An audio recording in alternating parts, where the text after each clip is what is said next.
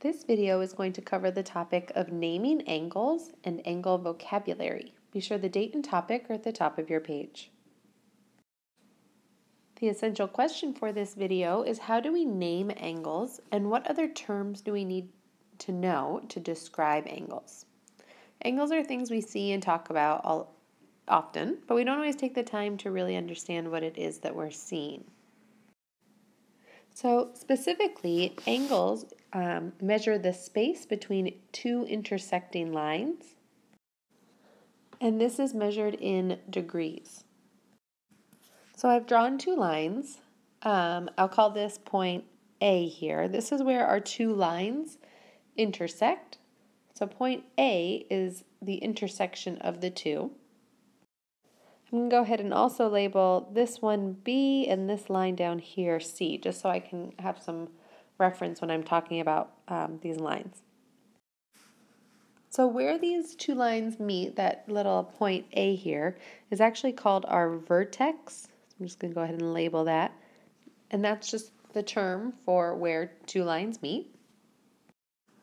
But if I want to refer to the angle itself, right, that's this portion here, right? It's the space in between these two intersecting lines. I'm not going to necessarily call this A, right? But I actually have two things I could call this. One way I could name this is to call it angle BAC. And notice I'm using that little angle symbol. But I can also call it angle CAB. And essentially what I'm doing is tracing the lines, right? Let me use another yellow here color. And I'm saying, well, this angle is made by starting at B, going to A, and then moving on to C. So that's why I might call it BAC.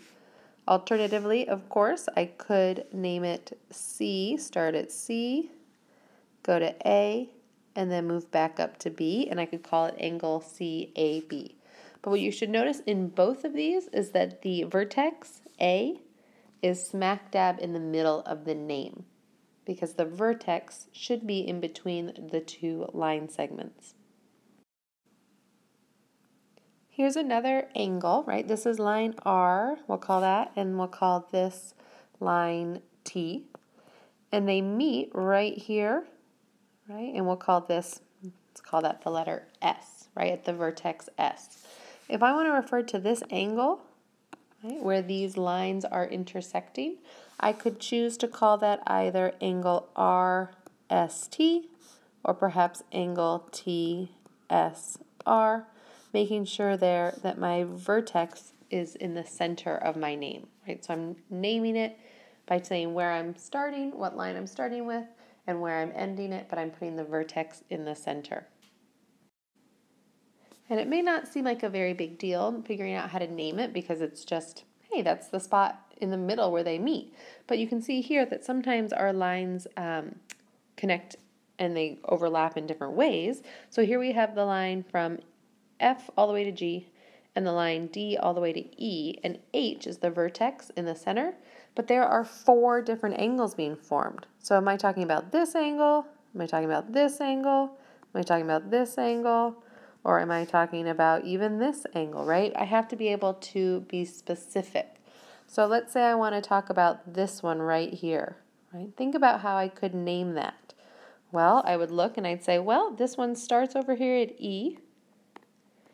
It hits H in the center, and then it goes out to G. So I would name this green one here EHG.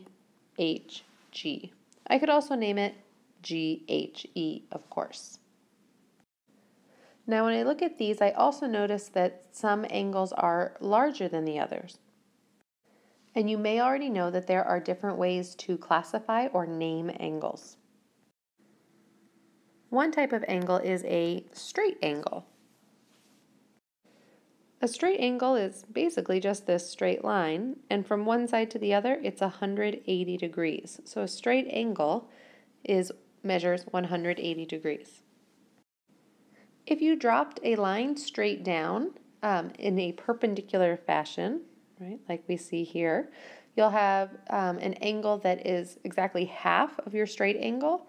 This is a 90-degree angle right here, and I mark it with that little basically that little square here, but it's a 90-degree angle, and we call this a right angle.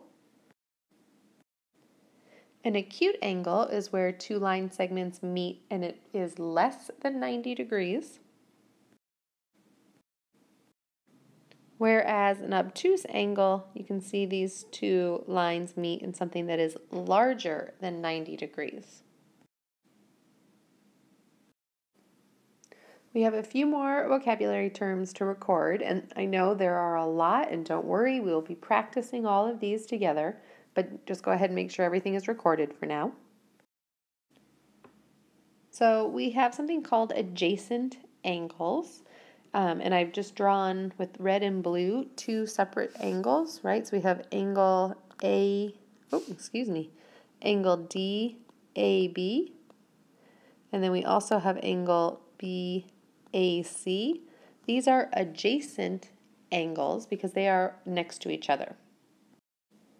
There's also something called vertical angles, and again, I'm using the colors red and blue to show which ones I'm looking at. And these angles are across from each other. So angle XYF, right, that red spot, and angle ZYG are vertical angles. And as we will see later in class, vertical angles are equivalent. That means they are the same size. So angle XYF measures the same amount as ZYG. Which brings us to our last bit of vocabulary for this video, and that's the vocabulary we use when we look at angles as a pair. Two angles are considered complementary when they add up to a total of 90 degrees. So in this case, our complementary angles that we're looking at would be angles ABC and angles CBD. When you combine them together, they make this 90-degree angle that I've indicated here. Two angles can also be considered supplementary when they add up to a total of 180 degrees, when they combine to make the measurement of one straight line. And we will work with these and get to know these terms, but when I need to remember which of these two is which, I kind of actually use a little number trick.